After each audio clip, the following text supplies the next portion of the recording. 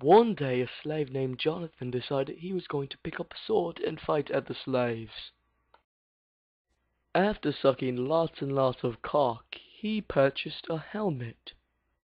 Right after he sold his famous batch of cookies, he bought himself a chest plate. And then he just had a little bit more for some boots. And then after stealing lots and lots of money from his father, he bought himself a shield.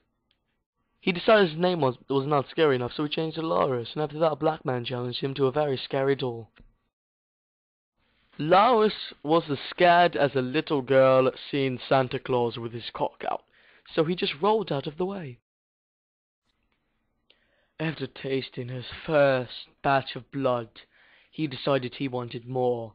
He was not aware on how to fight or the basics of it. So, his best way was to swing his sword at the opponent and to block with the heavy metal shield he had bought. The black man at the time was very intimidating because of the fast pace at picking cotton. Loris was starting to enjoy beating the crap out of this Negra.